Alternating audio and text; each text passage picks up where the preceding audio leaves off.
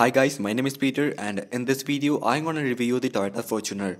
The current variant that you are seeing is a 2.8 liter diesel automatic variant, and talking about the different variants in which a Toyota Fortuner comes are, Fortuner comes in a 2.7 liter petrol variant available in both the manual and automatic transmission, and also a 2.8 liter diesel again available in both the automatic and manual transmission.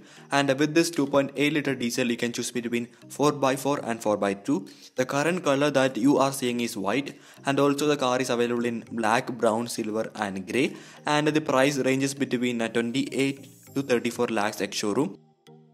Toyota launched the Fortuner in 2005, and the current variant that you are seeing is the third generation of the Fortuner. Talking about the front profile, the car comes with a projector HID headlight setup that throws in white light, and also the headlight range is really good, and also we have the bi-beam branding right here. That is the projector setup branding, and also we have 4 independent daylight running LED, but the turn indicators are a halogen bulb. Moving down, we can see the LED fog lamp enclosed onto a chrome structure, but sadly this car do not have a cornering function. And also you can see the chrome plated slanting grille, which looks really good in person, and also we have a large Toyota logo. Moving down, we can see the bumper, and it has a crazy aggressive design, and moreover the front profile looks a really sporty, aggressive, and in person the car looks massive, and the amount of road presence this car has is really good. And now let's move to the side profile of this car. Talking about the dimensions, the car has a 4.7 meter of length, 1.8 meter of height, and 220 millimeter of ground clearance. Even though the car is massive, while you drive it you don't feel that massiveness. It is really comfortable to drive. Talking about the wheels, the car comes with a 17-inch wheel for 4x2 variant and 18-inch wheel for 4x4 variant. All 4 wheels comes with a ventilated disc brakes. Front suspension is a dual wishbone suspension, and the rear suspension is a coil spring. And also we do have a cladding around the wheel arch, which looks really rugged. And also we do have a side footstep, which is really important for an SUV of this height. And the footstep stretches all the way back so that all passengers can make use of the footstep as well. And the Fortuner also comes with an electrically adjustable and foldable rear mirror, and also the indicator is integrated right here. And also we have a welcome light which is placed at the bottom of the mirror as well. Moving back, we also have the same 17-inch wheel for this particular variant, and for the 4x4 variant we have the 18-inch wheel. Moving to the rear end of the Fortuner, just like the front, the car looks really elegant and sporty. And here you can see the semi-LED tail light, which has a line-like structure, but the indicator and reverse light are halogen bulb. And here you can see the Fortuner stator on the chrome plating, and we also have the Toyota monogram. Moving up, we can see the rear wiper, defogger, the spoiler along with the high mount stop lamp. Moving to the roof, you can see the roof rail, roof lines and a shark fin antenna. And towards the side you can see the fuel lid, which has 80 liter of a capacity, and the car averages around 12 to 14 km per liter. Here's the fog lamp. And the rear bumper also houses the rear parking sensors, and also we have a black line which slightly improves the sporty look from the backside. And underneath the car we have the spare wheel and the exhaust pipe outlet. And along with the number plate illuminator we have the reverse camera and also a small button to open the tailgate. Fortuner comes with a power tailgate, so that with a single press of this button the tailgate automatically opens, and it's a really smooth and fast process. And moving on, this is where a Fortuner disappoints a bit, that is with the boot space. Fortuner just comes with a 296 liter of boot space, which is the least in the segment, and this boot space is basically calculated with all the 3 rows turned on. And Fortuner also comes with some helpful features like hooks around that makes tying up luggage a bit more easier. But if you are traveling alone or with a small travel, you can just remove the seat by pulling this thread, and the removal process is really easy as well. And with that you can maximize or basically increase the boot space. And overall, with the third row removed, we have ample boot space. Other than that, you might feel a bit of a lack in boot space, and you can close the tailgate by pressing this button, or else you can close manually as well. So guys, now let's move to the rear passenger side door and see how comfortable Toyota Fortuner is. And all 4 door handles are chrome plated, and that itself is a really premium finish. and the opening door is really smooth. The door is well weighted, wide opening, and also we have large enough windows so that we don't feel claustrophobic. And getting onto the door profile, first of all here you can see a Fortuner monogram and a completely leather wrapped armrest which looks premium from every aspect. And also we have a one touch open and one touch close power window inserted in a piano black finish. And we have a chrome plated door handle along with the lock mechanism. Moving down, we have plenty of storage space with a 1 liter bottle holder, and also you can see a speaker output. Since the car comes with a footstep, it is really convenient to get onto the car. We also have a plastic scuff plate. So guys, now let's move on to the rear seats and how to get onto the rear seats. First of all, you can just pull this lever right here, and it's really simple. Once you pull the lever, the seat automatically falls forward so that you can get onto the rear seats. Talking about the third row seats, we have a adequate under thigh support, and also the car comes with a rear headrest that is adjustable, cup holders, seat belts, and also ample storage space in the third row, and it is basically suitable for children in my opinion. And talking about the middle seats, as you can see, the car comes with a beige interior, and also you can choose between a beige and black interior as well.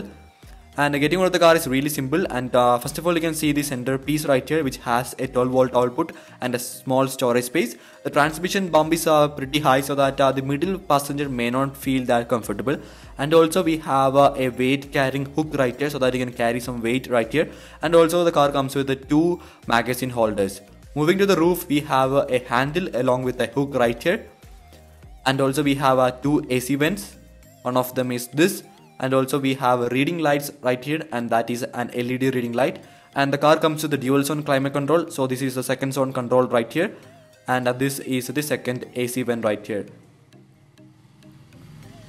So guys, overall the car feels pretty comfortable, not to the Innova standard, and the rear passengers have 3 headrests, and also the car comes with a center armrest along with the 2 different cup holders. So guys, this is basically the rear seats of Fortuner. We have ample space, the car is comfortable, and also the leather quality is also really good. Now let's move to the driver side door and the cockpit of the car and see what Toyota Fortuner offers right there. And first of all, you can see the chrome plated door handle.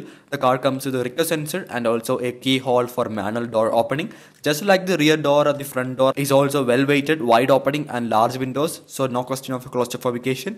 Moving to the door profile, we have a completely leather wrapped armrest, 1 touch close and 1 touch up power window buttons, the electric mirror controls, lock controls, etc. Here we have a chrome plated door handle along with a lock mechanism, and we have a silver trim running around.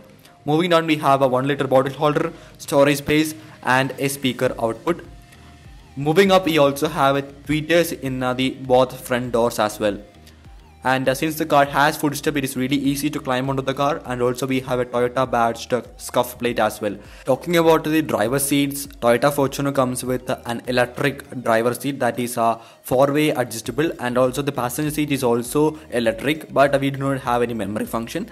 And this is basically the profile of a driver seat, and it is same wrapped in a beige leather, and also the car has a really good bolsters that hug us together and do not let us go out of place, and the quality is really good as well. So guys, now moving down, we can see the pedals right here. We have rubber pedals right and also a dead pedal. And moving to the right, we can see some buttons to open the fuel lid as well as the bonnet, and also some button to turn off a power door, to turn the rear trunk, and also to turn on and off a parking sensors. Moving up, we have a small little storage space right here, which can be opened by just a press. And also we have this start stop button right here. And also we have the AC vent with a silver treatment. And we also have a side window defogger right here. And this is a quick look over the dashboard of a Fortuner. And the beige and black combination looks really good. And this is the iconic view outside, and oh boy, the car looks massive, and also the road seems to be well visible from all angles, and you can see the bonnet, and that's also a really good feel while driving. Moving to the center console, where we can see the center armrest, which is also leather wrapped in beige, and also we have ample deep space inside. Moving forward, here we can see buttons to turn on and off traction control, and also the start stop button, that is the auto start stop button, along with the eco mode and power mode can be toggled right here. Here you can see the leather wrapped handbrake, and also the car comes with a 6-speed torque converter diesel automatic gearbox, and also you can choose between diesel and petrol automatic, and also you can slot the gear into sports mode to get that sporty feel as well.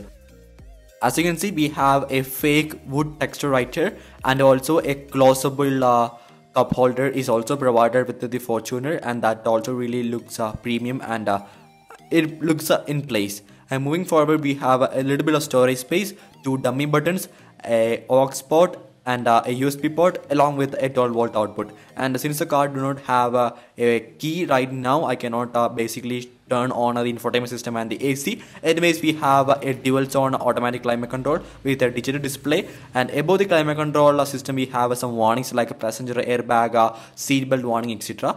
Above that we can see the 7-inch infotainment system, and towards the side you can see a pillar like beige leather wrapping that looks really premium. And talking about the infotainment system, it is a touchscreen infotainment system, supports the satellite navigation, radio, Bluetooth, aux, etc. But it do not comes with Apple CarPlay and Android Auto.